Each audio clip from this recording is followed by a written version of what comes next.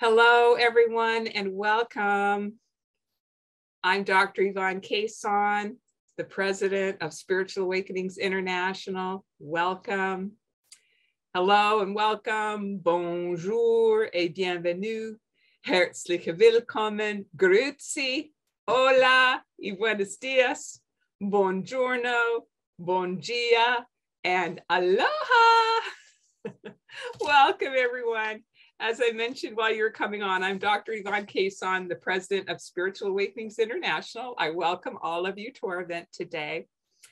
And what we like to do is we like to start our events with a short blessing to center ourselves before we begin our event.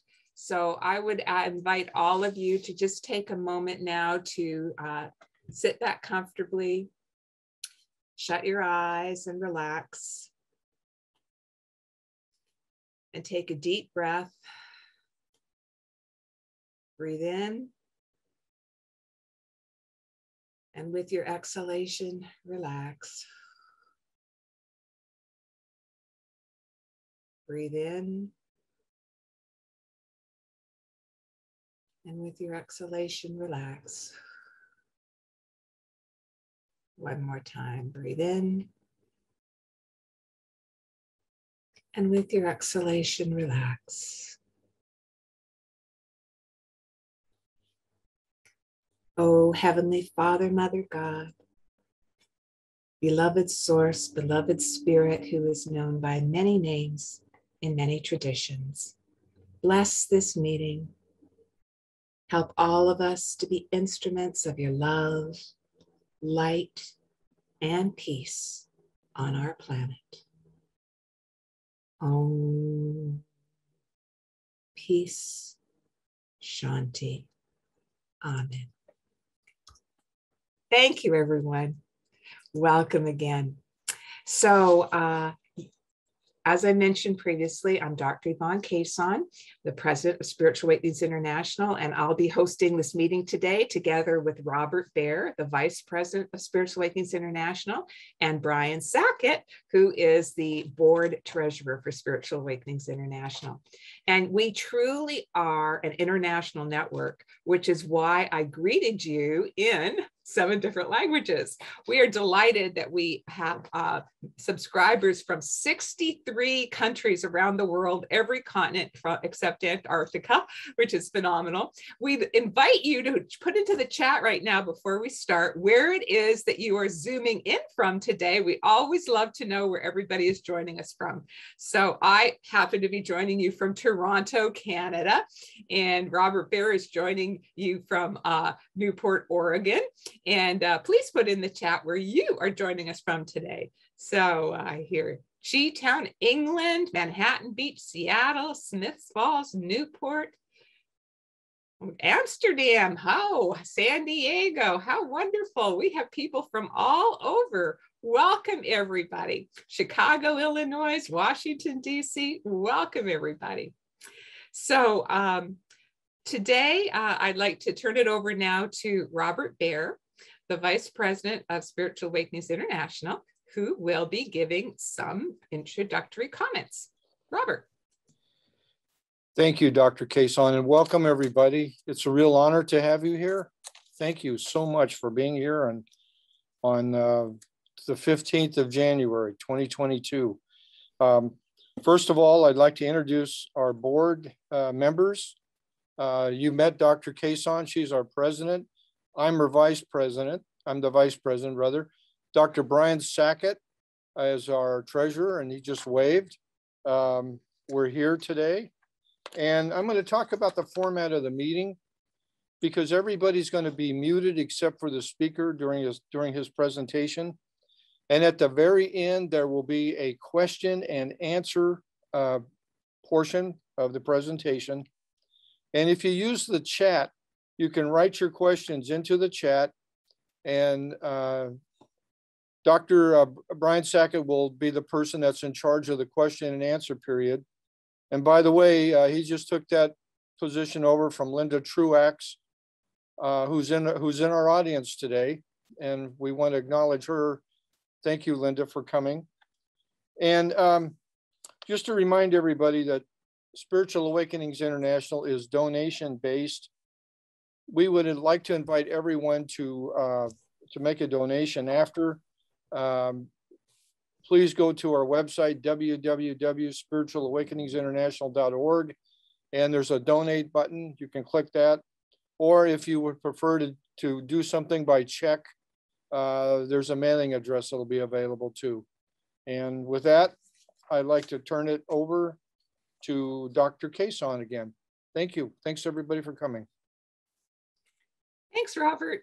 So it is my great pleasure to introduce our speaker today, who is going to be Lewis Brown Griggs. And we're delighted to have Lewis speaking for us today.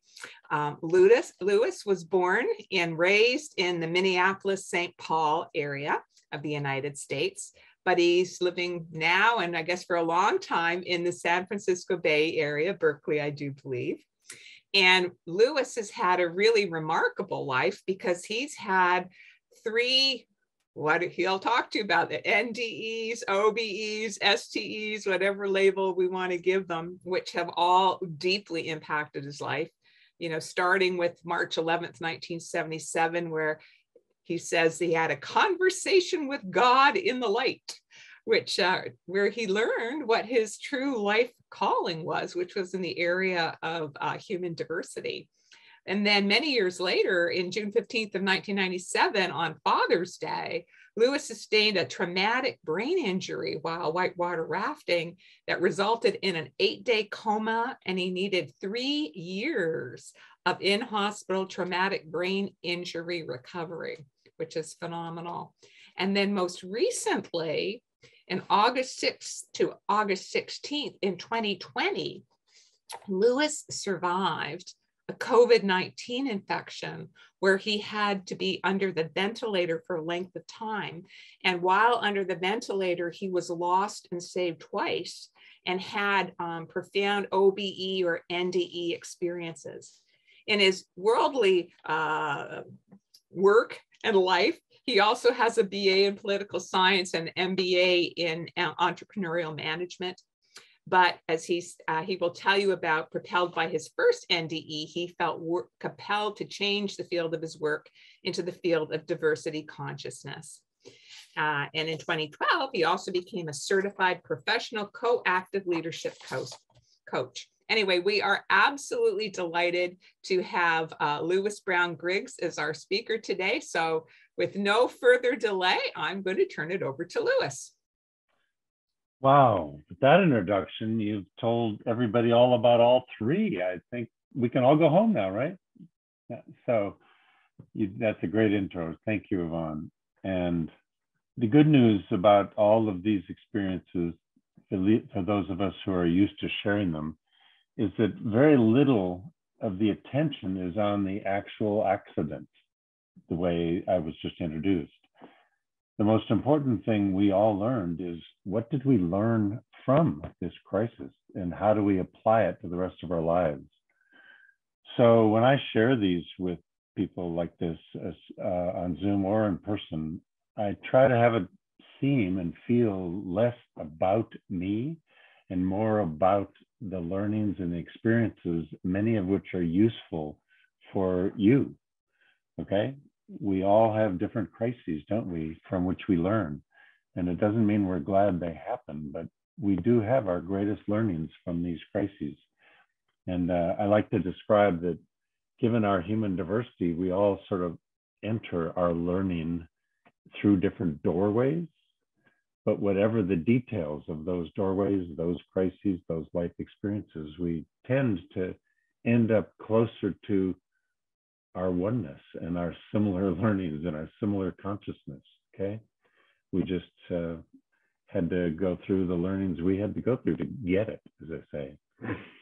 So I'm going to share with you three, and I want to try to promise you that I won't actually have 9.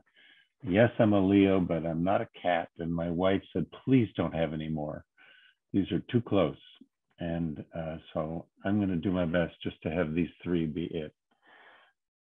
So I appreciate having the time with you. And I love to see as many of your videos as you're comfortable with, because I get to see who I'm with. And I can't, with this number, connect personally with each of you the way I could if there were 10 or 25, but I still like looking around and seeing you, and it helps me feel to be part of this group. So, Yvonne, if you show them the first slide, I will tell you that on March 11, 77, right after I had driven across country from Boston to San Francisco, and here I was in Berkeley, where I live now, still in that old gray, I call it a Berkeley Volvo, because you hardly see those old gray Volvos anywhere except in Berkeley now. But that was my girlfriend's car, and I totaled it. Now, total, we understand, means it can't be repaired because its value doesn't match what it would cost to repair it, as you can see. But when I hit that pickup that had, now we'd spun around, but when that pickup came through what was not a stop sign, but would not a stop light anyway, but just a stop area. And he didn't stop. And I was coming the other way from 90 degrees, and I went right into his rear fender, as you can see. But the important part of this is that I hit my head on the windshield. There were no seatbelts then in March 11, 77. And I immediately had the experience of going high speed through the tunnel that you hear so many people talk about who've had near-death experiences, and all the way into what's called the light, we call the light. I did not stop the way many people do and watch the accident or watch the surgery or converse with deceased loved ones or any of those things that many others do. It's as if, in hindsight, I can tell you, I was called high speed to avoid all of those steps and go straight into the pure, absolute light, which I experienced right away as no words are enough. So I used the word the source, the absolute source from which we all come and to which we all go back again. And it's also the source, not only from which we come, but of which we are all one. So if you're a believer in near-death experiences, or at least the possibility that those might happen, just imagine you never in your prior lives were in the body in which you are now living. So isn't that amazing? That starts to change our bias about diversity, isn't it? Look around at all these videos and realize all these human souls were in a body of different color, different gender, different nation, or whatever. And this is the life that we're each living now. And I often like saying, you know, if you look around, even though we all have crises in our life and moments when things aren't going the way we wish, right? None of us being perfect. Look around and see if there's any other body you would rather be living in than the one in which you are. And the answer is always, well, no thanks. For better and worse, I'm in the one I'm in and learning what I'm learning. So in the light, when I was already on my own, before I heard a voice, feeling this source of this oneness, it really helped me recognize the extent to which we are not only all one, but then when we land in these bodies, which is the only DNA in the history of life on Earth, starts our incredibly unique life experience and all of our diversity, some of which is our DNA, some of which is our life experiences, the tribes, families, cultures in which we grow up, languages we speak, etc. So now recognize that we are simultaneously all one and uniquely different. So, and everything in between, where we have some things in common and some things different. So now I was beginning to already get what's called a diversity consciousness that I had never had, this 14th generation Anglo white boy growing up in Minnesota. I was so ethnocentric that it had I never knew how to do any of the bridging to help me relate to anybody different, because I guess I had discovered that everybody else who was different had to do the bridging to connect to most of us, white men and women, who've been here for whatever, 10 to 14 generations. So as if that wasn't enough, I then heard this voice talking to me, and it gets labeled conversations with God, but remember, God is whatever word we all choose for whatever we believe is in the source or the God or the various individuals in life that have been amazing teachers, Jesus being among them, okay? And so when I was in that light and I heard this voice, it said to me very directly, Lewis, you are called here to have this conversation and to be sent back because you're not doing your work. So, what is your work?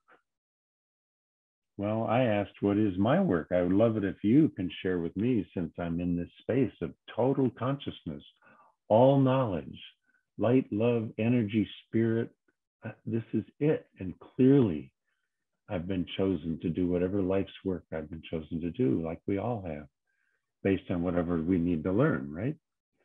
It turns out that our life's work usually comes in a weakness that grows into a strength, rather than only a strength, which sometimes when overutilized is a weakness. Does that make sense to each of us? So yes, I had a strength, so-called. I had privilege, I was educated, I was loved, I could do whatever I wanted. But when I was asked, what is it that keeps you from being all you're capable of being, I didn't have a clue until I went deeply enough, because I knew I had to come up with the answer myself instead of be given it. And it was, as I've just shared, that because I grew up with ethnocentric privilege and never knew how to do the bridging with all the human diversity out there among us, whether it's locally or globally, I answered that I didn't know how to relate to people different than I was. So I really only felt comfortable. Even though my parents lovingly told me we're all one under God, I was also told, but you're different here because of the privilege you have. And I didn't like growing up feeling that somehow I'd inherited something that made me better than. I didn't like that. So I never was arrogant. I just felt truthfully, I felt kind of lonely because I didn't know how to relate to anybody different than me. But so I hung around with all the people just like me. That was easy, wasn't it? For those of you who've had similar experiences, if you just stay in your own tribe, managing our similarities is quite simple. But in this light, I learned that that was what was keeping me from growing further and becoming all I might be able to become. So when I said, I guess it's because I don't know how to relate to anybody different, I was told, like that best moment in the movie Amadeus, when Mozart hit the perfect note and went, there it is. This voice of whomever we call God, this voice. And by the way, these voices we get when we hear them are always exactly the voices we need to hear. They are whatever gender or whatever language or whatever ethnicity. They're perfect. So I heard clearly that after I gave the answer I gave, I was told, there it is. That's the work you're doing, Lewis. And I was immediately sent back down. Same speed, right through what we call the tunnel, until I landed back in this body, in that car, with no physical damage. And I even remember coming into the body. Those of you who've ever tried to put on tight surgical gloves, not the loose blue ones we should wear, but we don't at the kitchen sink or whatever, those really tight ones, I remember feeling the body getting completely, or the soul getting completely back inside the body until I can't do that without my finger. until this light just disappeared right out of the car back to where it came from and left me in the car, but undamaged. So I walked out of the car and met the ambulance that had just arrived and said, there's no problem. And of course, I couldn't talk about what I had learned. It was too weird, it seemed. And for many years, I did not share it. However, learning started to happen. So here's where I want you to notice in your own lives. First of all, if you know how to answer the question, if it's asked you, what keeps each of you from being all you're capable of being? And it's the being, not just the doing. We need the balance, the integration of how we are essentially being our authentic natural selves, this soul that landed in this body, and this body in which this soul landed. That's an integration process we've all had to go through. And I was once even asked, Lewis, what's it like to be a soul living in a body so different than the soul that you've been, that you are, and that you've been before? And I never thought of it as a problem because I only felt the experience I and we each have as just integration of self and wholeness and oneness. And we all do it in phases, right? You know, we all start as children being completely authentic. It's amazing to watch them now, isn't it? And then we got socialized, and then we maybe started to forget who we really were because we had to be like we thought we had to be. And now as adults, through one crisis or another, or if you really have never had a crisis because you've just lived in peaceful meditation your whole life, well, God bless you. But I had to get hit pretty hard to get it. So, and that was just the first experience. But the next learning I had was that I noticed doors started to open that I had nothing to do with. So I want each of you to just feel and remember when you've had that experience, that a door opened that you had nothing to do with controlling and making possible. It's an opportunity for learning, and we feel called to go through that door at that time. So those are the kinds of moments where we get an opportunity to learn. And I've just experienced so many of them now. I then learned that if you can leave all the skills you do have from whatever privilege or education or learning you have, I like to say, just leave them in the back pocket when you're trying to just be your authentic self and enter a doorway that happened to have opened and discover why you were called into this location. And then, when appropriate, you can utilize whatever skills you have to serve. Not to win versus lose, not to have power over or under, to be in true equity and learn from whatever the opportunity is to grow your essence and your consciousness higher than before. It's amazing. It's even amazing when you come from enough arrogance, like some of us had moments of, where you actually thought I was right or my perspective was right. And you, if you're like you've been able to learn how much more wonderful it is that you don't have to be right. And you're not right, because there are other perspectives and they bring learnings to us that are gifts to one another. It is such relief not to have to be right all the time. And I know that's not just a white male who has that relief. I know you all do. So that was the experience. And that led me unexpectedly to help with a global wife I met in business school to start the first diversity training in this country. Now, our focus was to mostly, do one's own work. And then when you've done your own work, you can share it and teach others. So without any shame or blame or judgment, my main focus was to help teach other straight white men who didn't get it any more than I did, and to help us learn the self-interest in being able to value the diversity of every human we meet and wonder why we've met and what's the gift that can come here. So that led to 20 years of running a company that, without any competition in the beginning, created videos, workshops, National Diversity Conference, etc. And that was my life.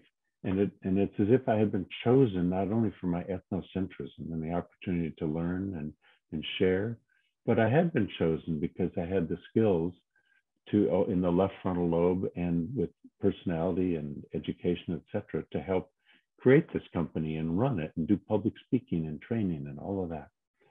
So we get learnings and we get opportunities not only to grow, but to use our skills. Okay, so not only do we have crises, we have highs in our life, accomplishments, successes in our life as leaders, each of us in different ways with whomever we touch and serve, okay? So there's 20 years after that near-death experience, shortened. What else did I need to learn?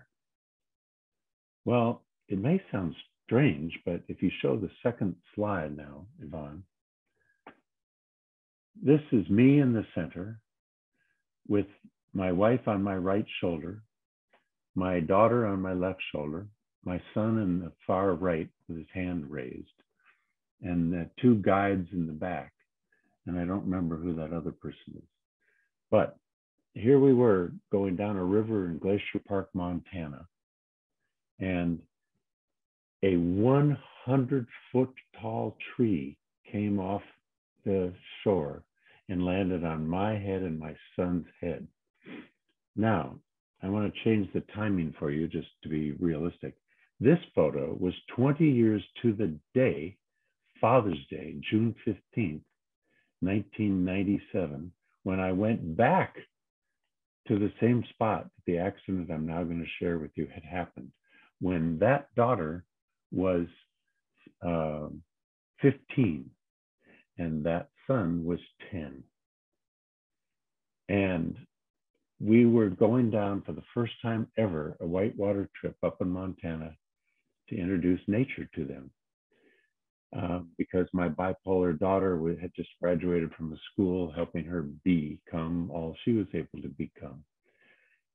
And now that I'm going to share what actually happened, this being 20 years later, when we're celebrating on the same spot on the river where we had failed to successfully go 20 years before, on January 15th, 97 was, as I said, was when the accident happened.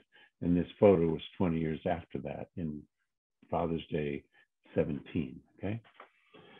So what happened when a 100-foot tall tree fell off the edge of the river because there'd been so much prior rain and snow melt that the rivers were going very fast and very high and eating the root cakes away from the corners of the river. And this tree landed on my head and my son's head. And it was one of those impossible accidents that you can't imagine could have happened with that perfect timing. And it was actually on television the next day in San Francisco, where I was living, and also in the newspaper. It was such a terrible accident. And my family had been called from around the country and told that they were likely to come the next day and have a body deceased that could not live, because the brain damage was so severe with fractured skull on both I and my son, both my head and my son's, and blood and pus, and the tree was on top of my head on the edge of the raft, and my son was face down and drowned in the bottom of the raft. Now we're both okay. So now you get to hear the amazing learnings that came out of this. Whew, like, how do we be grateful for this one? Well, I had been in a coma for 8 days instead of dying. The neurosurgeon told my family, and I haven't met him, I wish I could, that he thinks maybe the only reason I lived and have been able to recover as fully as I have is that he, a neurosurgeon, decided that the spirit, these are his words, he felt that the spirit was trying to live so fully, he wanted to give it a full chance. So instead of doing surgery to remove the portions of the brain, the left frontal lobe that had been so damaged by the impact on the other side that pushed the brain against the skull. Instead of doing surgery, which would have kept me alive but permanently damaged with brain damage, he gave me meds and drugs to try to make sure that I didn't have seizures and strokes, etc. And it worked. So when I came out of the coma 8 days later, the damage to the left frontal lobe was so severe that I didn't know how to read, write, walk, or talk.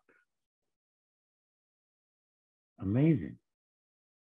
I didn't know who those people were in the room. My wife, my children. My son had come out of his coma in 3 days. And he was all right. He had minor damage. And he's now fine. He's an engineer at GoPro. And, you know, because of the brain injury, he needed special attention. So he got to take more time on his SAT, which is why he got 100 on the math and 800, sorry, on the math. He had time to finish it. Anyway, see the different gifts from each crisis. In my case, the brain damage was so severe that it took me 3 years of brain injury recovery in the hospital. Now, I didn't have to live in the hospital. I had to be taken to the hospital every day. I couldn't be left alone because I couldn't be functional alone. And I wasn't able to do anything. So I want to share with you the most amazing learning of all. One of them was amazing gratitude. Amazing gratitude. Because strange as it sounds, I didn't know quite what I was missing. So everything I regained every week or two in a 3-year process made me extremely grateful for what I was now able to do. And now memory would come back, and and other people could help me rekindle the memory. And I could have such appreciation for what I now was able to do. And yet the biggest learning, if we now go back to my experience in the white light and our oneness, I wonder what else I needed to learn. I hadn't done anything bad. I had been very successful applying from a spiritual drive, diversity consciousness, and with videotapes and conferences, etc., as I told you, and using all the skills I had to serve. So why did I need my entire left frontal lobe removed, essentially? It's easy to smile now about it because I'm recovered. I mean, sometimes I'm only 95% recovered and sometimes 110% recovered. I think you all know what I mean by that too, if you go back to your own crises and the learnings. And you're not glad the accident happened, but the learnings changed your life. And yet there are times in our normal states of mind and body and spirit when we aren't 100%. Sometimes we're 80 if we're sick. Sometimes we're 90. Sometimes we are 110. And we feel channeled with such amazing consciousness and intelligence that comes in and gets applied through whatever our skills are. It's as if that book or that art or that skill we have just comes through us and through our hands or through our language or whatever our tools are. But in this case, I had none of them any longer. All of the ones I had used for 20 years were now gone. And so what was there to learn? Well, I'll tell you, as I tried to walk in the first week of being in the hospital on those bars, I was at least aware that there was nothing, if you use the metaphor of either the tornado or the hurricane, whichever one you grew up closest to, I discovered myself at the center of the storm, and all these other external things that I had been once able to do, I was not able to do. It's as if at that moment I was not a father, a tennis player, a diversity trainer, anything. I just was trying to walk But at the center of all my chakras, for those of you who are used to this language, was my soul. So I want you to all get that each of us does have this soul, spirit, call it what you will, our essence, our core, and that the soul can never be damaged, never dies, okay? It is 100% light and love and energy and spirit right now at the core of each and every one of us. And to be able to trust that that's not only true within ourselves, but with everyone we meet, and almost look at them that clearly, as if that soul, that core self, wants to express the light and love and energy it feels within and its natural self, being exactly who it's able to be, no longer at that moment trying to be or do anything other than what is naturally true for it. That's what I learned. And as strange as it sounds, it's as if in order for me to learn that, more than I had learned in the light, I at least temporarily, for 3 years of recovery, had to have the entire left frontal lobe removed because I'd run my life with it for 20 years. So what an example in what I had to learn. And some of us have heard the description of what the brain can do to heal called brain plasticity. Well, I took an MRI of the same spot in my brain just a few years ago, about 3 or 4 years ago. And this accident, remember, was now 23 or 4 years ago, 25 years ago. And the MRI shows almost no recovery of the same portion of the brain, which means that I am lucky to have experienced the re-synapsing, the recreating of synapses in the left brain and, yes, even the right brain for this male, in order to be able to do and accomplish all those multitasking tasks. And I even had the experience once when I was tested by an insurance company who thought maybe I wasn't really brain damaged. So they found out I was, but in this 3-hour test, I'll never forget when there was one thing I was not able to do. And about 2 hours later, I was asked exactly the same thing and I did it. And I actually, this is only an exaggeration as much as words aren't enough to express it, okay? But it's as if I felt something switched from the left brain to the right brain where it found the answer and it was able to conclude it. And there has been so much of that I still like to call myself about 95% recovered most of the time, and other times 105 or 10. It's like, wow. And the gratitude started to build as I discovered every week, okay, that I've recovered something more. And even this week, this is sort of an aside, but a good friend of mine who recently had a stroke, another high school friend of mine, I was on video with him and his wife, and he can't talk, but he could hear everything. And I described to him that this experience I had to recover is possible, I believe, for him also to recover. And in just a few months since his stroke, he's begun to have some recovery. So for him to hear that from somebody else who's gone through, even though it's somewhat different, a major physiological and brain injury and recover from it, I could see him start to smile. His eyes were smiling, and both only the side of his face that really was operative, but it was real and the spirit was in there. And I told him that I had discovered the soul and spirit and that he still has that too. And if he doesn't know that yet, how much his life and his kids love him, wife and kids love him, but so do I. And so do everyone who's known him. So anyway, that I share again for all of us to learn in our own crises. I hope we have, okay? not only gratitude, oneness, individuality, our own ability to be only what we're able to be. And we've now learned what a spectrum we are on, compared to the days when we thought everybody had to be either this way or this way, whether it was male or female or white or black or Asian or Hispanic, or, just please remember every word is a word.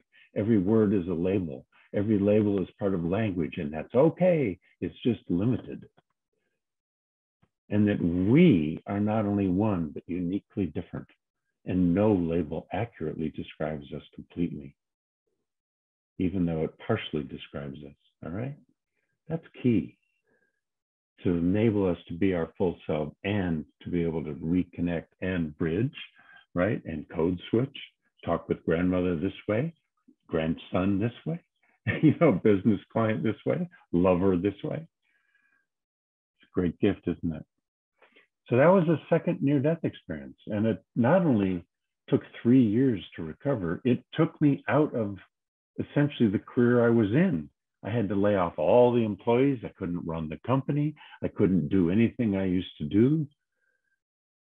And I had to rediscover how to be and serve. And that's when I had to learn to stop speaking. You can tell I have no trouble speaking until the internet goes down. But I had to stop speaking and just listen. Haven't we all learned that at the moment we're speaking, we're not learning anything new?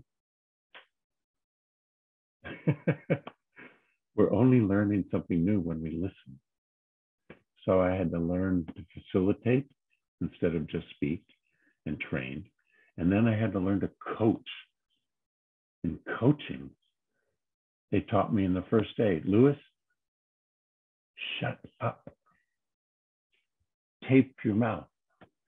Ask questions of the other. The truth is in the other, the student or the client or your friend or your lover or your child. The truth is in the other. And we need to listen to what they're feeling now, ask them questions, not manipulative ones about how we know the right answer, questions about what they're feeling, what they're experiencing, what they think is keeping them from being all they're capable of being. And their answer is as close as they yet have gotten to it. And just our facilitation and our coaching and our listening can help them, instead of them thinking that they have to do it the way we did it. All of those were learnings. Well, you've all had those learnings too, haven't you? Different crises coming through different doors. You could each be the speaker today and share how you learned it. And if we can just listen to each other's stories, they're amazing. Everybody's story. And then there's more, isn't there? As if going into the light once and then having the opposite experience of being trapped inside my own soul, just where I am, wasn't enough to help me learn. Why on earth, 2 years ago, when COVID came into our lives in the beginning of 20, I first got diagnosed with stage 3 cancer, colorectal cancer. Yes, we all have every part of the same of our bodies. It's almost identical, almost. And when it dysfunctions, it dysfunctions. And cancer, stage 3, isn't stage 4, but it's very close. And I was told that surgery would be necessary probably after lots of chemo and radiation to make it smaller. And I said, no, I do not want to do surgery.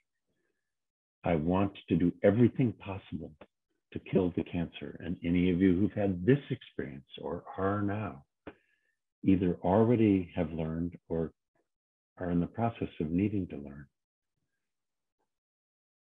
that what feeds cancer that we all have that at some point might start to overgrow beyond what is necessary. And we all have the possibility of having cancer happen. What makes it happen is some combination.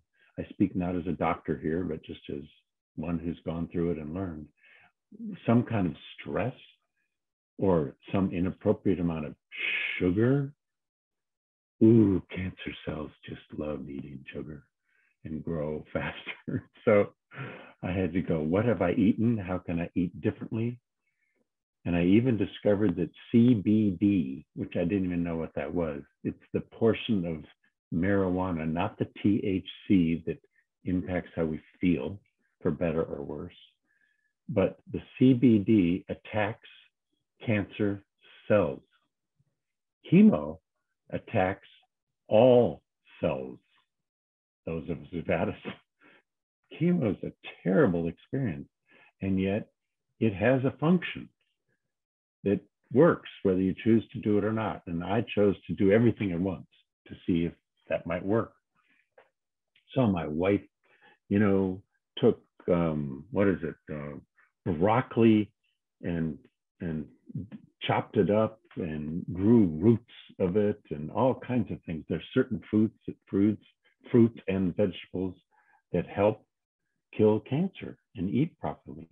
So we did all of that in addition to chemo, such chemo. And I was so brave as an arrogant, athletic male to say, oh, I don't need a port. Just go ahead and put it in my arm. I've had stuff in my arms before. Don't do that. If you ever have the opportunity, it is so painful. It is horrendous, the impact that chemo has when it goes straight into those veins and blood vessels and then into your system. It is horrendous. Get a port, because for some reason, when they put it into the port, you hardly feel anything. It just goes throughout your system in a much simpler way. And I'm pounding because that's where the port usually is put in us. And now it's gone and there's only a little scar. And I only had to have a port in there for a year. The things we start to accept when we're glad to be alive and breathing, which we're going to hear more about in a moment. So with chemo, for 6 months, I had to deal with all the aspects of that. I won't bore you with it. Some of you've had it, some of you haven't. But on the 6th month of my last day of getting chemo put into this port, I also was infected by COVID at the same Kaiser Hospital here in the Berkeley, Oakland area. The same day of my last day of chemo. And what happened very quickly, this now being 2 years ago, we're just a month short of when chemo came in our lives, COVID came in our lives, but in my life, it came, let's say in July, about 6 months from now. And it attacked me so quickly at my age that I could hardly breathe. And I had to be rushed to ER. And when I got to ER, I had to be rushed to ICU. They tried every possible way to help me to breathe, different pressures to force it in, gentle ways that I could breathe it in, lie on my stomach. Oh, some of you know and some don't know. Just imagine the difficulty of the breath we take. Every breath we take is an incredible miracle. I have to call Stewart and Sting and ask them to remake that song for those of us who've had to go through this. The lack of breathing. Talk about something primal. And I couldn't do it. And they said, Lewis, if you don't do it, we're going to put you under the ventilator. If you can't breathe, you've got to take this in. And I said, I can't. And I'm not going under the ventilator. I must have been a stubborn guy. I'm not going under the ventilator. I'm going to try to breathe.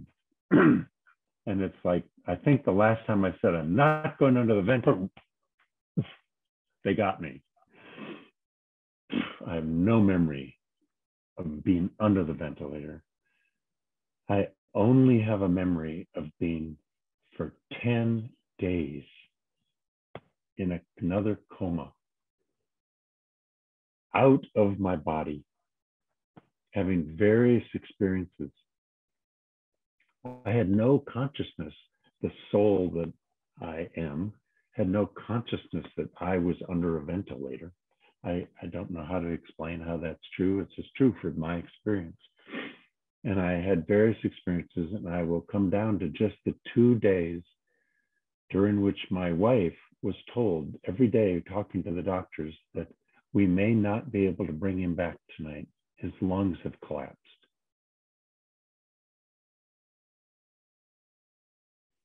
And they found a way to push stuff. I had so many tubes. Oh my God, I forgot to tell you to show that slide. Now's the perfect time, actually. Show that slide and take a breath and notice this for all of you who either have or have not been here. When you look on the left, when you're under the ventilator in the upper left, every tube goes into every orifice of our entire body to feed, to put in oxygen, to put things in arteries, in veins. Oh my God, it's amazing. And that's the condition we're in. And for 10 days. And in the upper left of the upper left, you see my wife, who happens to be on the cell phone. My cell phone, which the nurse was holding so she could see me and talk to me, even though I have no memories of it. And while she was told that they weren't sure they could bring me back. And for 3 months, I was in the bed with her at home, but for 10 days under the ventilator, there she was. You can imagine what that. And in the lower center, you see the nurse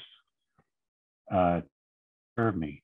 And that ICU nurse, before I get to my near-death experience, I want you to appreciate that she was one of the nurses who first went to New York when all the dead bodies were being put into trucks.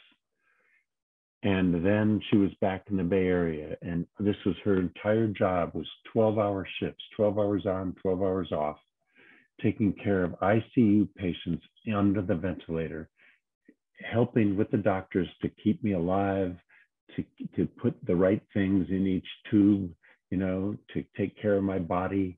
And she had to do it all.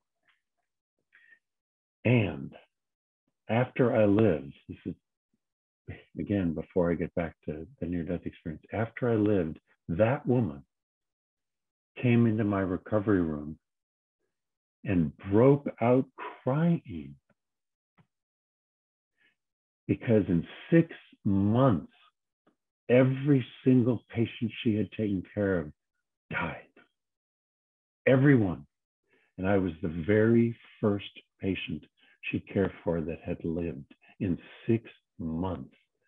And now she's had come and had dinner with us and told us now the total number is maybe 4, maximum 5 of her entire year and a half.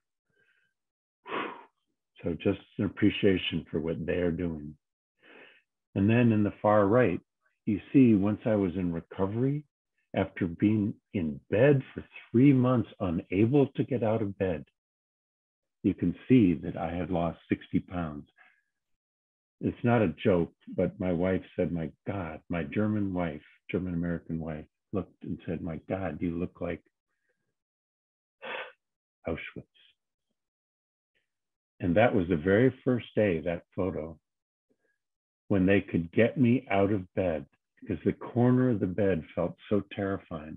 I thought I'd fall off. Can you believe it? I felt like a child.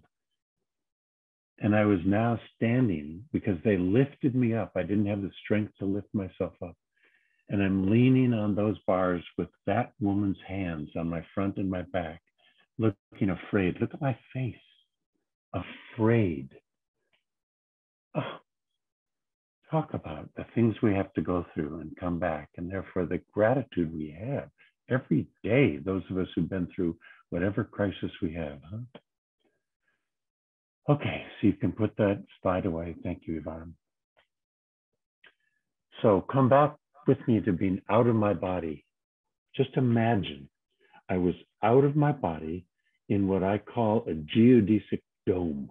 We've seen photos of these domes. Why?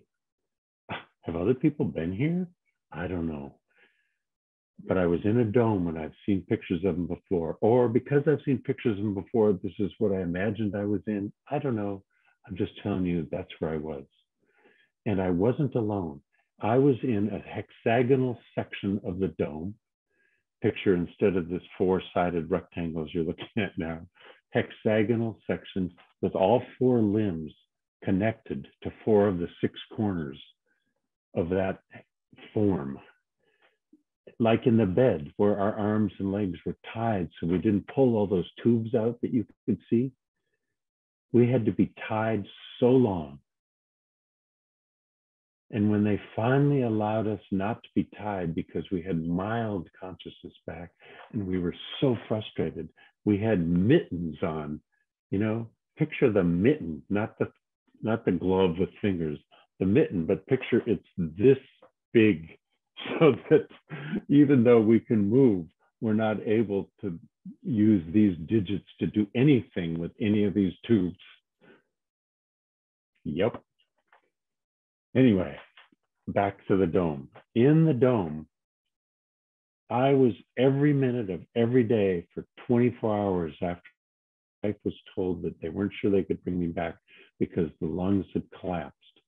They were able to go inside the lungs. I don't have memory of this. This is after the fact, and suck out enough of the damaged area, and the collapsed portion of the lungs was able to be blown back up a little bit. And now it's only 90%. I have 10% still damaged. And when I cough, you heard how deep that is? I don't have a cold. That's because that bottom 10% isn't functional and maybe never will be. So there's still some phlegm that comes up. But you know what? So what? I'm breathing. So back up under there, I was every minute saying, live, live, live. I have to live. I have to get back. I have to get back to continue to serve, to keep working with myself and others who need to really recognize that we're all one and uniquely different. I'm serious. I had this thought up in the dome that I have to get back.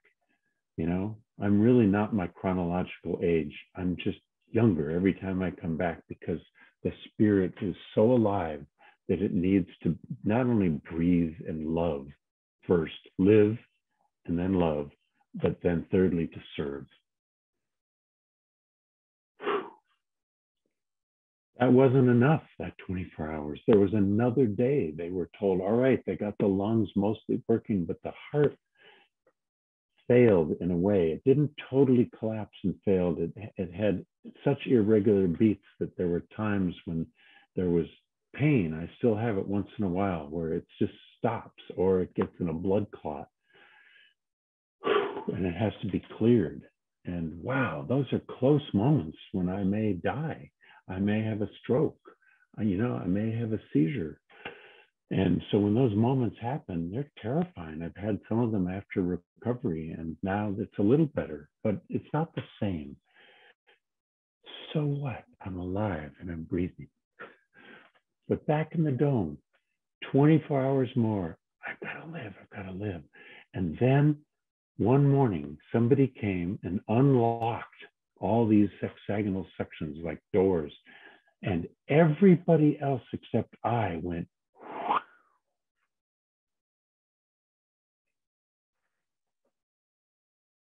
I didn't know why. I felt like, what's the mistake? Why won't my door open? Why won't they let me out? And as it turns out, 24 hours later, after just hanging on alone in the dome, instead of going, I came back into this body. Again, I remember coming back until I'm in this actual body, even though it still couldn't do anything. And what they do is they reduce the drugs that are keeping the mind totally gone and unconscious and in a coma. So I'm about halfway back. But they keep the drugs in the body that can't feel anything and any pain or any trauma, and therefore can't do anything. But at least the heart and lungs were mostly working now.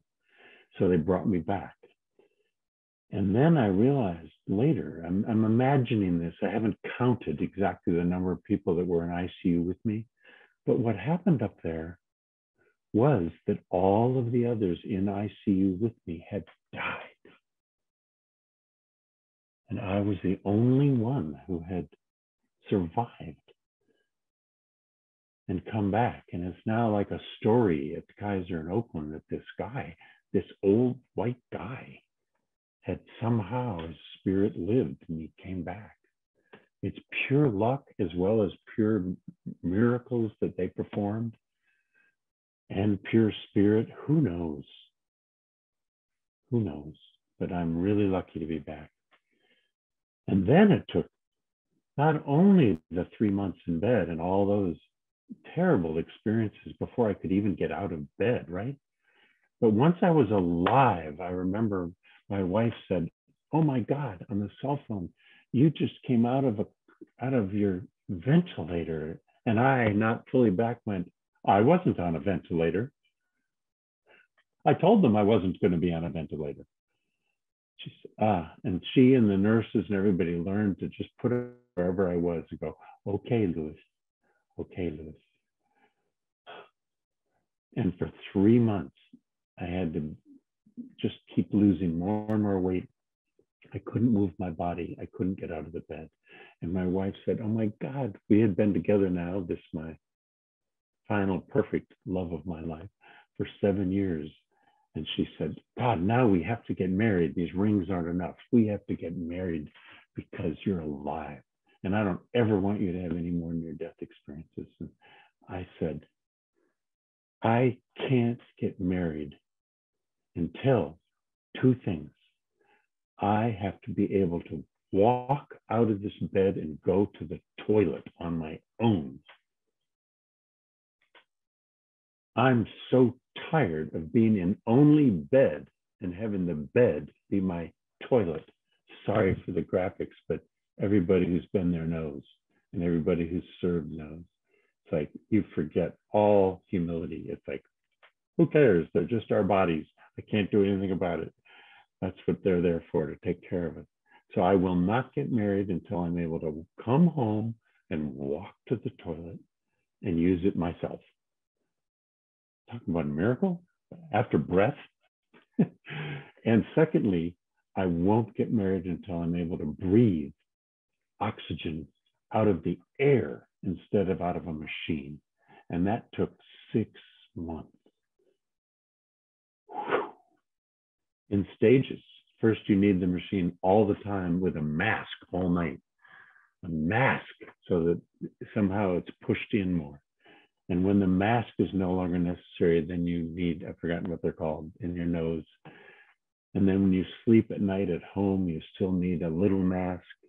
Anyway, and you need a big machine in your house and we had cords that go everywhere, you know, with oxygen near the dinner table, near the bed, near the toilet, so that everywhere I go, I had my oxygen. So when Yvonne says, let's start by just taking a breath.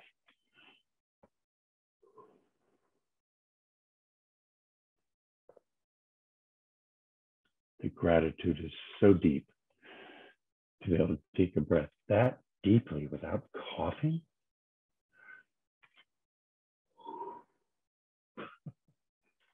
Hi, I'm back. Oh my God, I'm back. I can breathe, I can walk, I can talk, I can love, I can go to the toilet. I can, when this program is over, I'm going on the tennis court. This is already. And now I get to open and listen to all of you, ask questions or share some of your own experiences. We get to go wherever you want to go. Now, these are 3 different experiences. If you had any questions about this one or that one or that one, any of us who've come back from these experiences knows there are no boundaries. You get to ask anything you want. And we either share what we've learned or what we think is true, but we never can promise what is true out there, just what our own experience is.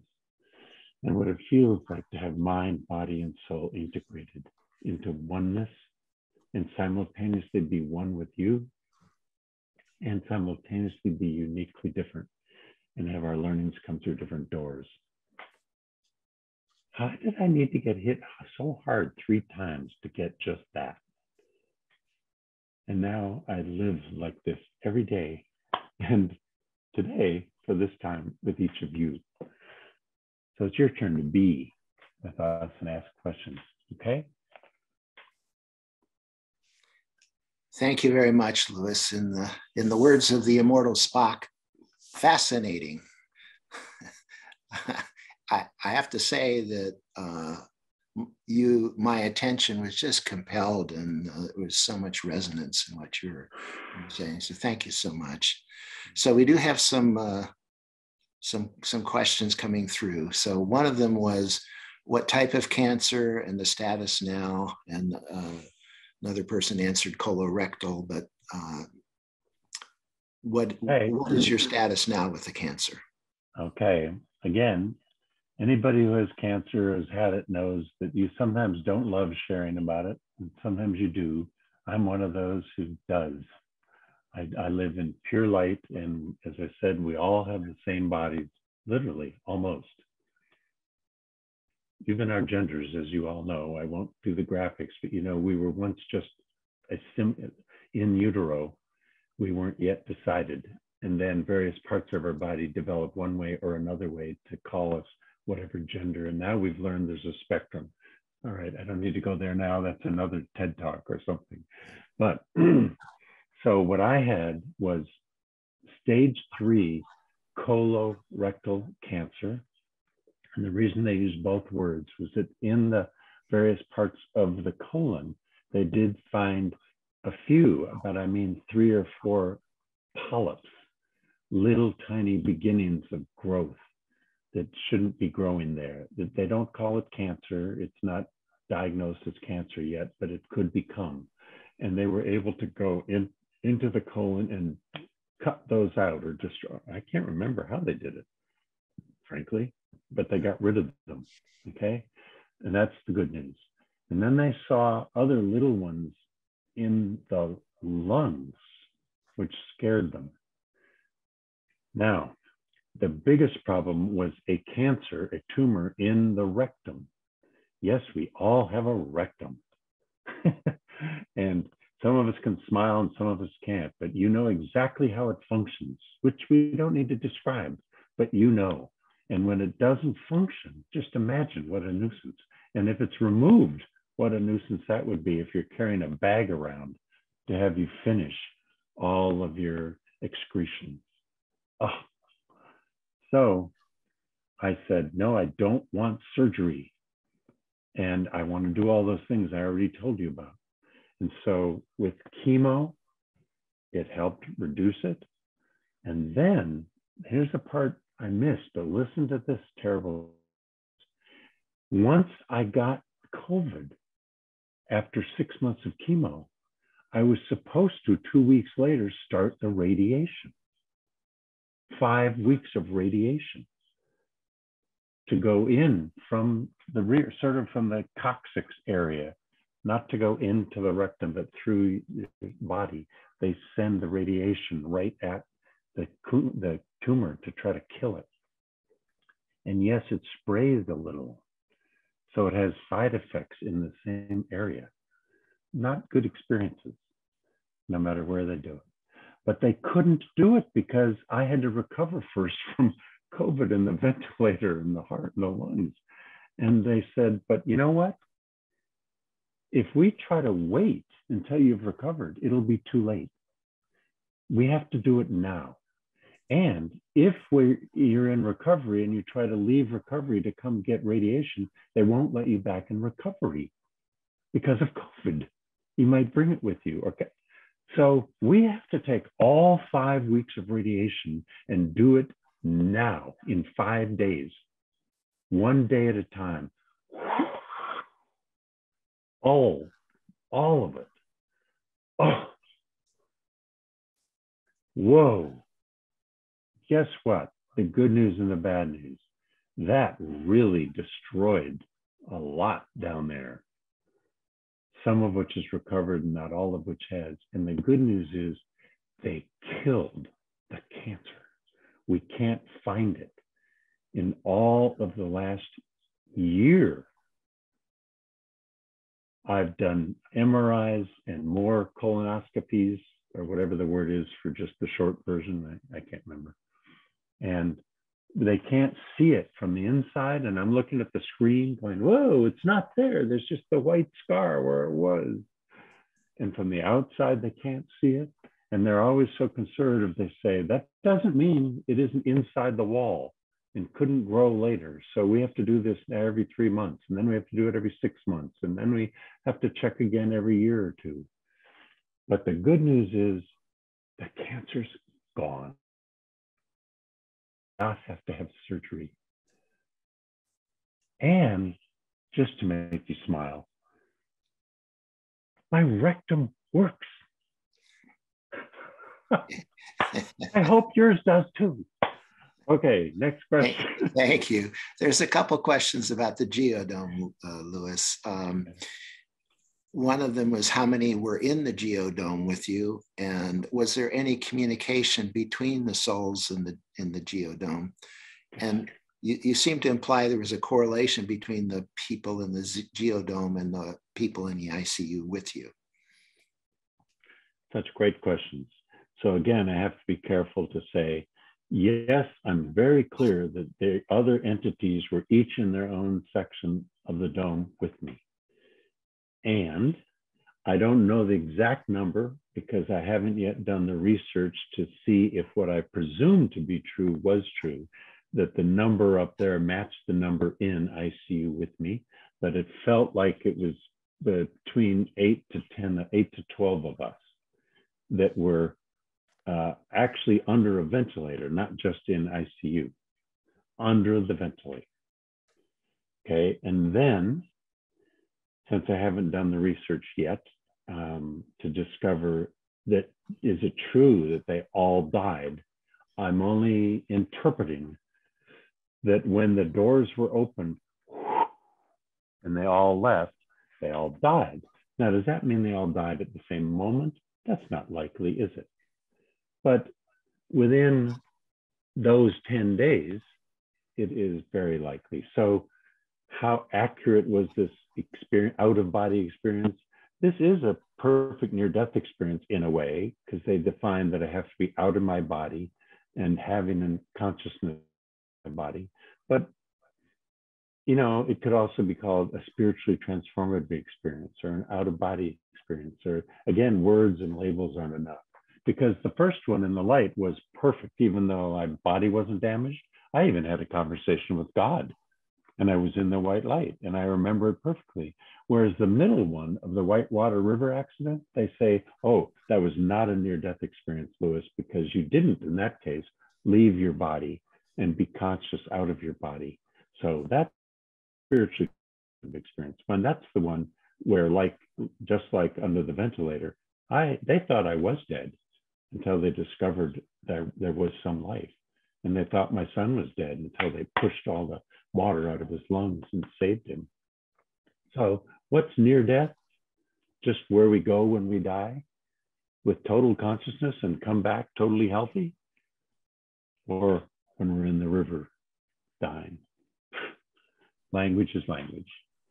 All right, so I don't have proof. I just have an out-of-body experience that they all died. And I do know afterwards that, without knowing the number, that I was the only one under the ventilator in Kaiser, Oakland at that time who lived instead of died. That much I have been told. Okay, next question. So there was one question about your second near-death experience, which I think you just answered. So I'll go on. Liz. You know what? I'd like to hear. There's a wonderful thing, since we have time. I'd like to hear that question because I bet I have an answer. Let me try it, okay? The question was specifically, what was the NDE like for the second NDE after the raft accident? Okay, here's how I'm going to answer that. Because as I just said, to be ethical and transparent, I did not have an experience out of my body that's called a near-death experience. I want to call it the trauma to the body was so severe, and we've all had trauma from minor to major. And what trauma is, as I understand it, is what the body, mind, spirit does to make sure we're not experiencing what is so awful we can't yet experience it. And then we go through some recovery, and we either never recover the memory of that experience. Some people have that, or we do. And what I decided to do after a year of trauma therapy, which I haven't mentioned, I asked, this trauma therapy has really helped me get to the stage, as strangely obnoxious as this boy must be, that I wanted to try to learn what experience I actually had the moment the tree hit, that I hadn't been able to experience because the trauma was so severe. Is there any way to go find out if I have any memory of it? And the answer was sometimes. And so I was taken by the trauma expert, the trauma therapist, to be a guinea pig on stage with Peter Levine, known to be one of the leading trauma experts in the country, who wrote a book called, I can't remember, Recover the Tiger or something. If somebody knows it, say it. Brian, if you know it, because it's worth people know about this. Yeah. Awakening the Tiger? Awakening the Tiger, yeah. Yes, okay. And he's the author, but he's done other books. And so I was taken in his annual meeting, which happened to be in San Francisco, with about 350 trauma experts around the country. And they put me on stage, and Peter said, "Hello, Lewis, what can I do for you?" And he's trying to model for other therapists what you maybe can do.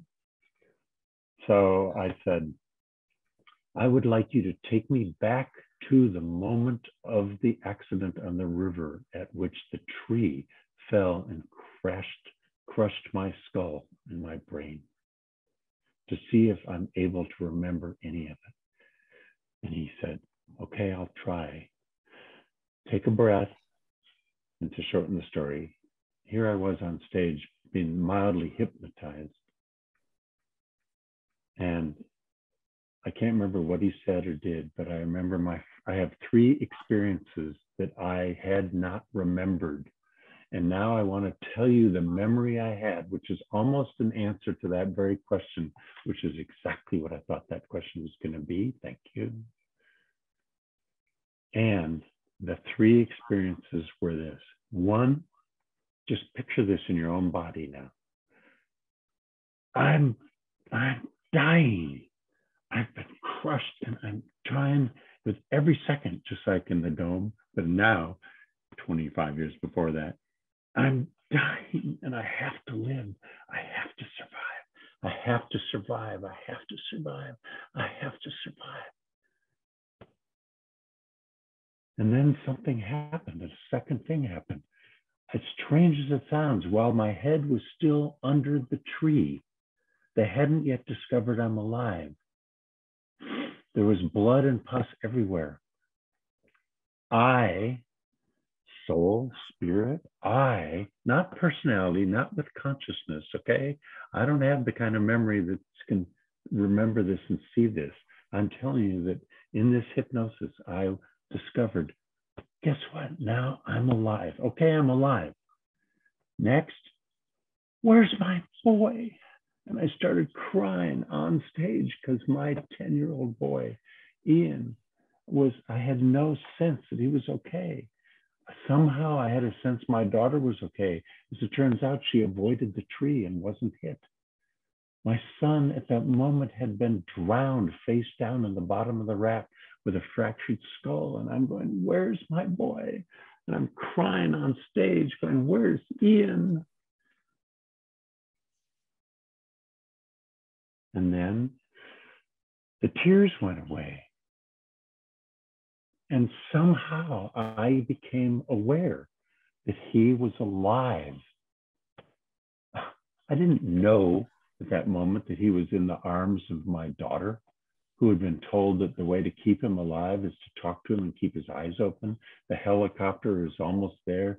He had 2 hours to live, and they were going to take him away before me because I had 4 hours to live, and they discovered I was alive.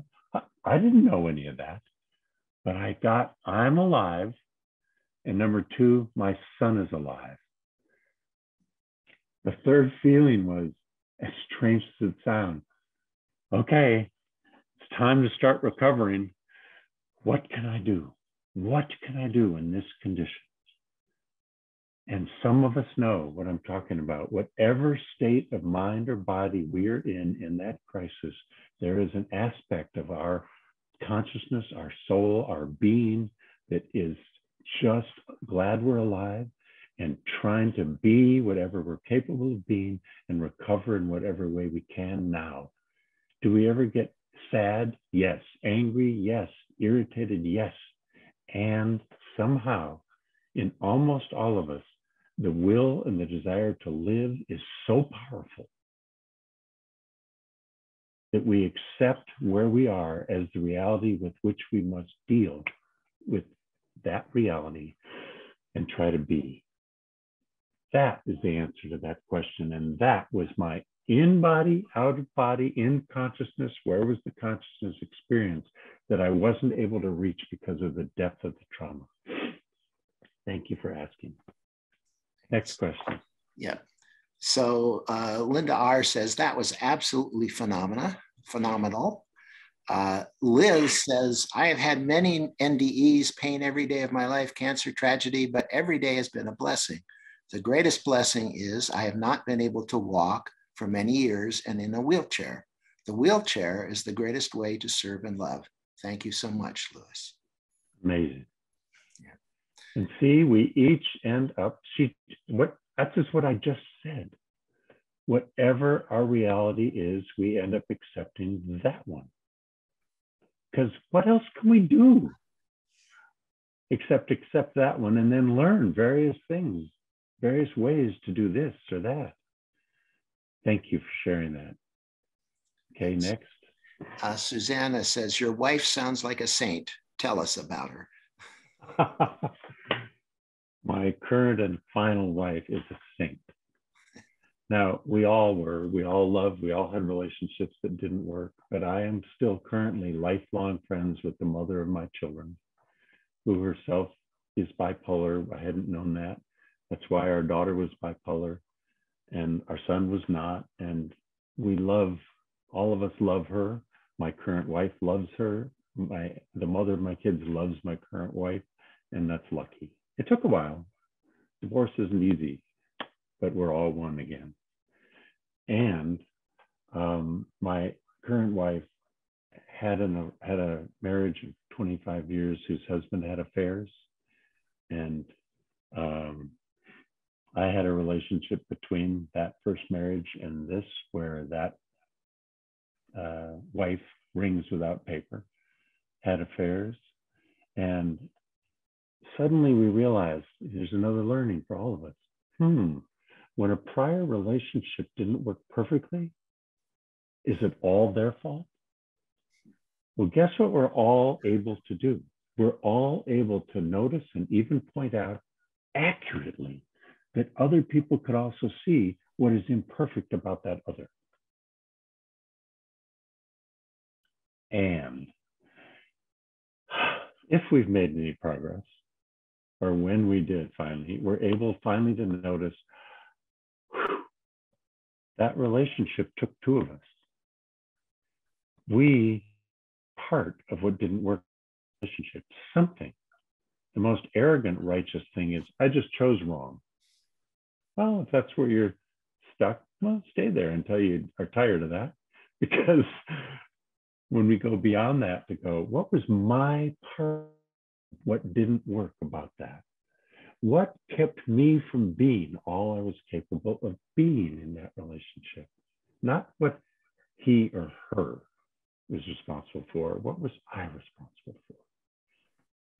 And now that I'm aware of that, how can I, in my next relationship, accept no less of myself first or of the other than being 100% our authentic self?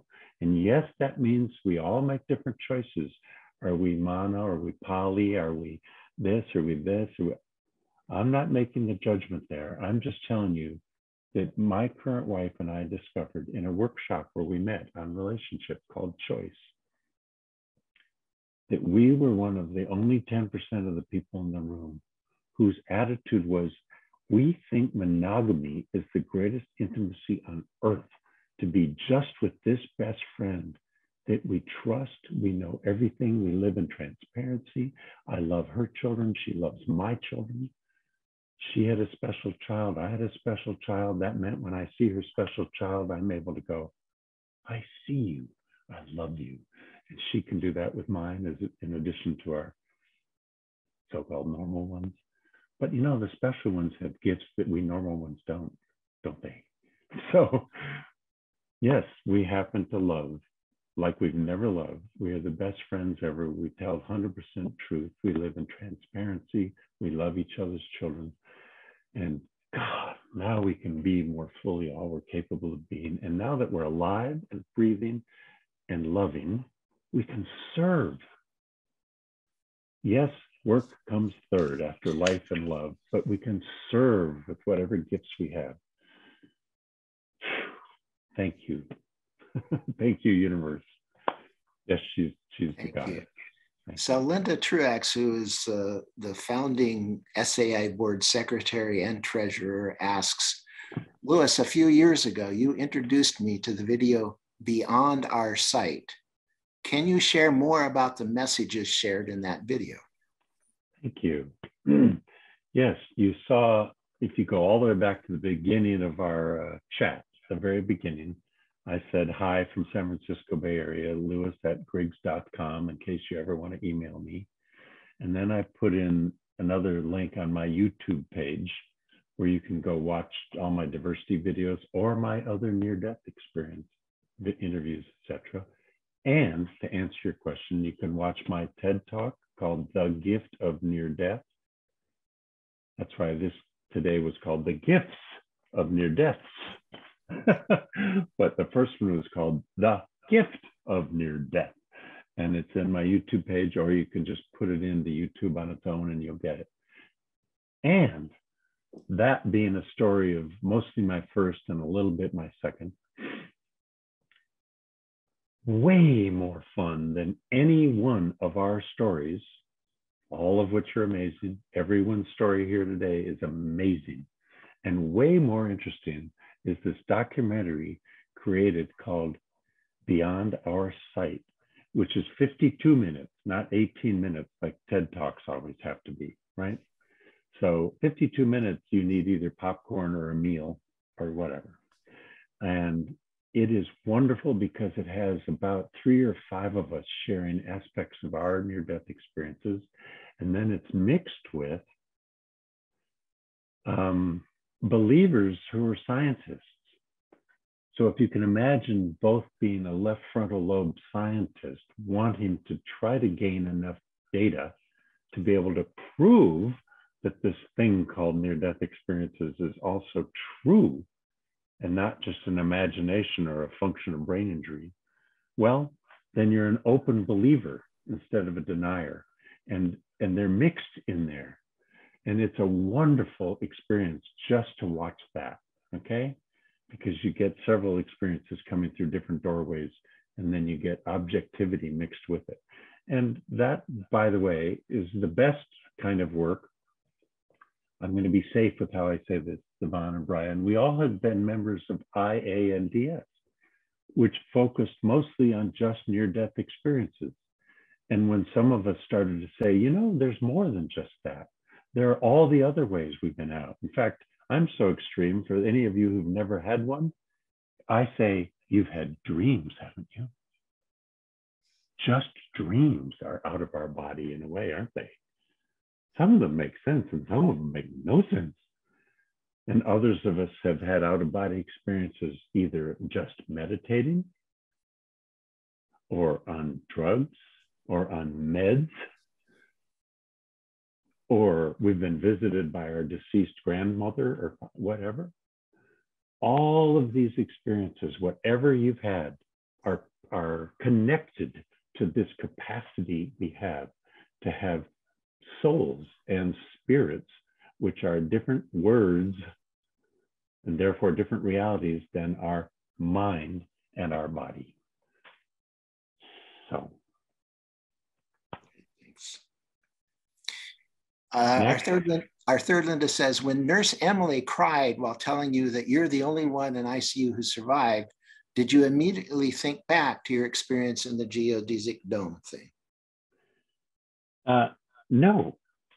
What I didn't share about this was that when she walked in and I had been told that she is coming and she just broke out crying, I actually love being able to share with you now that my entire experience had nothing to do with me. It was 100% feeling what she was feeling, empathizing with what she was feeling, imagining what she was feeling, what she had been through. And every single person that she'd spent 12 hours taking care of their entire body, that this young woman who's my daughter's age had helped save my life, taken care of every inch of my body to keep me alive, with my wife on the cell phone, and they talked together. You know, it's like she's suddenly family. She's suddenly, you know, but it's her feelings I was having, her experience. It's in 6 months and right there that felt so wonderful. It's as if it's the only way it has to do with me is I was the one empathizing. I was the one feeling, but it's important to notice that our capacity to be able to just feel what the other's feeling is a wonderful gift. In other words, the gift of seeing another in their authenticity is actually just as wonderful as when we feel seen. So that's what I mean, if that makes sense, for how I was in her experience. And it felt just as wonderful as if she'd been in mine. Next. Thank you, Liz. There's several that are saying thank you for sharing such wonderful learning. Patty says, have you ever wondered why it is that you have had to go through so much with all the traumas and the cancer? Yes. And all I can do is say again, smiling, but I'm not joking, that I must have needed to get hit that hard to get it. And if any of you never have been and never had a major crisis in your life, well done. Okay. And I kind of say that from having now lived on both sides of this fence. I didn't have one single crisis my entire lifetime growing up. I lived in such love and privilege. And I'm not joking. I'm humbly saying that. I'm not bragging about it because, you know, I've stood with African-American male doing diversity training when he said to all of us, I just want you to know that I never have spent 1 minute of my entire life experiencing 100% fairness and equity. In response to which, in addition to feeling what he said, even though I've done this work for years, and this happened like 3 years ago, not 30 years ago, I was able to go, wow, I need to share that I never for once in my life experienced 1 minute without feeling 100% fairness and equity, until I learned later that not everybody had been that lucky. Okay, so it was because of all those experiences that I was given all the gifts I was given of education and life and love, and somehow there were some learnings I needed to get that I was only going to be able to get with certain more severe or more direct callings. So the first one I want to remind you was I came back in the body with no damage, no pain. Now, when you hit your head on the windshield and there's no seatbelt and the shoulder hits that little side window, you know, do I feel that there's a, you know, a little stiffness, you know, can I crack my back or something?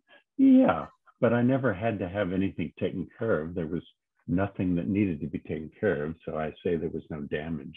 But was there something minor? Yeah, maybe. But that was called there to have that conversation and to be sent back to do my work and to be all I was capable of being.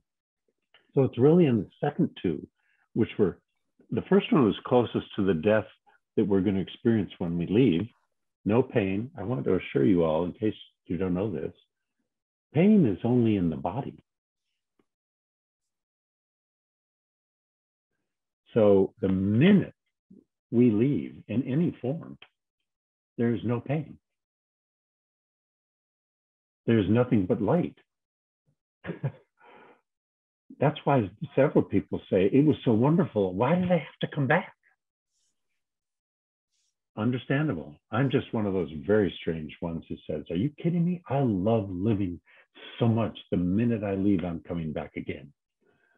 And in fact, my current wife and I, who have had a prior life together, as have my daughter and I, that I'm aware of, I say, not joking, I've got to come back and find you so we make our own children together. So who knows? Anyway, next. Thanks. So there's a number of really compelling entries, but they're not questions. So we don't have time to read all of those, but there's two that are kind of combined. What learning did you take away from your COVID-related NDE, and what do you feel your life work is now after the third NDE? Thank you. Okay. The answer is, and I got this answer up in the dome. Let's see. It's as if for the first 20 years, I did what I described. All the consciousness of white light, being driven to do diversity training with all these skills and privilege to help raise all that money and run the company and make it happen and make all those videos. You can watch those videos. Go to my website, Griggs.com, to see the names of them. Going International, Valuing Diversity, Human Energy work. But you can go to Amazon and look for those titles, and they're there. And you can watch them. They're not only for sale at $100 each instead of the $500 they were when they were new, but you can even just watch them. Isn't that amazing? So the learning I got was that in the first 20 years where I did all that work, and in the second 20 years where all that was taken away from me, I had to lay off all my employees. I couldn't run the company. My wife at the time, or partner at the time, left and went and had an affair with somebody who had money, because the guy who brought in all the money was now maybe never going to recover and was going to be retarded the rest of his life. Poof. There wasn't much love there, was there? So I spent those 20 years, as I told you in one sentence, learning to facilitate and learning how to coach and doing some of that, both in some diversity work, but also in some personal coaching and relationship coaching. And in recovery, I even helped with one partner run a horse farm where we took retired racehorses and saved them. We went from 1 to 25, and I took care of 25 horses all by myself, this city boy. Wow, lots of learning there, but longer story. After the second one, after that 20 years, and in this dome, I not only have to come back to live, I'm not done, and I have to stay for the rest of my life with the love of my life and my children and her children. Well, she's a little younger than I am, so that means I have to live 20 more years. I can't just die after 7 years with her. I have to live into my 90s like my parents did if I can. So I need to come back and live and love like this. But I have to come back to finish my work. And my work is no longer to do all this diversity training, let's say in groups. Let's say all of us, all 51 of us at the moment, are doing it together because we all need to do it to get perfect, regardless of our melanin or our gender or our age, okay? City, we all need to do it because tribal natural bias is natural, no shame, no blame. But it gets in the way when we actually aren't dangerous to one another and we actually are working together or living together. We have gifts that help one another. That's what I did for all those years. It's great in these groups, hoping that some other white guys like me would also get it. No shame, no blame, right? Now in the dome, I'm coming back for one purpose. And that is, after all we've learned in the last 2 years, even more than we had known before, all of us, just by watching on video the knee on George's neck.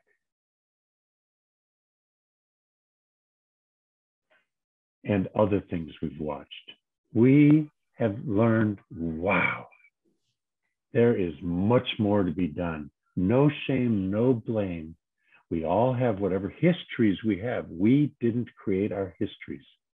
But that's not a way of escaping ownership and knowledge that all of us come from various histories, our white histories, our Black histories in Africa, our Asian histories in Asia, wherever our forefathers and mothers came from. There are some terrible histories of human relationship to human. We're getting more clear about how that isn't the way we want to be living any longer. We have to do better. And we have to do better anywhere on this earth from which we come and where we now sit, because it's not perfect. And we have to do better here in the US, those of us who are here in the US, because it's not perfect, is it? Equity for all. Equity with no power over or under one another. And I won't go into the next TED Talk we could do for the next 5 hours. Democracy. Okay, so I'm back. I got it in the dome. I have to work just with not you, but straight white males like me, who with their privilege and in their jobs can help really be more equitable with everybody in our relationships. And I want to say, as I have for all these years, as stunning as it sounds, everybody from the boardroom to the bedroom and in between, at the grocery store and with our child and with our friend and with our employee. Everywhere we relate, we, all of us who are used to our own version of bias or power over, need to realize whatever gifts we have, even whatever hierarchy in which we live, ideally we can have a relationship in every one of these that's equitable, that's where we have something that's equal to one another, our soul, etc. We don't have power over or under one another. We get to learn from one another. Yes, our children. Yes, our lover. Yes, our siblings. Yes, our parents. Yes, our friends. Yes, anyone or everyone on this group. Wow, what an opportunity for growth. That's what I got. I'm back to do just that, if I can, God willing. Thank you, Louis. I really appreciate your passion, and I know you could keep going, and there's more questions, but we're at the end of our time. So we're going to turn this back over to Dr. Kaysan. So thank you so much. Thank you. My God, what a difference it's going to be between waking up this morning, breathing, looking in the eyes of my best friend ever, getting in the hot tub, getting out of the hot tub, getting on the computer, getting pre-dressed to go play tennis, because I know that the minute we click off the screen, I go onto a tennis court and have an entirely different life experience, as will each of you. Go have yours. I hope with learning and energy and spirit that you can not only take with you, but mostly it's yours you're taking with you, with whatever you gain by our sharing together. And now you get to go share with whomever you relate. Thank you all. Thank you. Thank you, Louis. Great presentation. Thank you for sharing all the things you did. I don't think I'll ever forget those pictures. They say they say it all. But anyways, thanks to everybody that came to this presentation today. Those of you in North America, we have several Europeans, and somebody from the Netherlands, and somebody from the Canary Islands. Thank you for today. Thank you. Spiritual Awakenings International presents online speaker events the third Saturday of every month. Our next SAI Presents event is Saturday, February 19th, and we're going to have Ana Cecilia Gonzalez, who is from Mexico, a very gifted speaker, a very talented individual. She's also the chair of our SAI Espanol Spanish Committee. She's going to be speaking on Life Goes On, and I would encourage you all to sign up for that. I think you'll really enjoy it. SAI is also hosting our next SAI Experiencers Sharing Circle on Saturday, February 5th. And personally, for me, that's my funnest thing to do. If you haven't signed up for one, please do. Both Dr. Kayson and Brian, also Dr. Sackett, are the chairs and co-chairs of those, and they're absolutely wonderful. You get to network with people from all over the world. And we also hold Spanish language events the second Saturday of every month. We've launched that. It's going extremely well for all of you that are in the Espanol world. Our next Espanol event is Saturday, February 12th, and it'll be a Spanish Espanol SAI Experiencers Sharing Circle, and it's phenomenal. Please register for all the events and sharing circles on our SAI website. And again, if you haven't subscribed, please get on the website and subscribe. And if you feel motivated, please donate to our organization so we can keep bringing all these events to you free all over the world. That's our commitment to you. And I'm going to turn this back over to Dr. Yvonne Kayson. Thank you again for coming. Dr. Kayson. Hello, everyone, and thank you, Louis, for a really riveting presentation. It was really fascinating. And I want to remind everyone that the video from this presentation and from all of our SAI presentations are posted on our SAI website. This one will be up in a couple of days. The other ones are already there. Also, we did live stream on Facebook. So if you are really eager to see this presentation, you can go on Facebook and you can watch it, or you can share it with some of your friends because it's posted on Facebook already on our SAI Facebook page. And with that, I'm going to say goodbye till next time. Thanks for coming. So goodbye, au revoir, auf Wiedersehen. Hasta la vista, adieu, arrivederci, dag, farewell, ciao, and aloha. Bye, everyone. See you next time.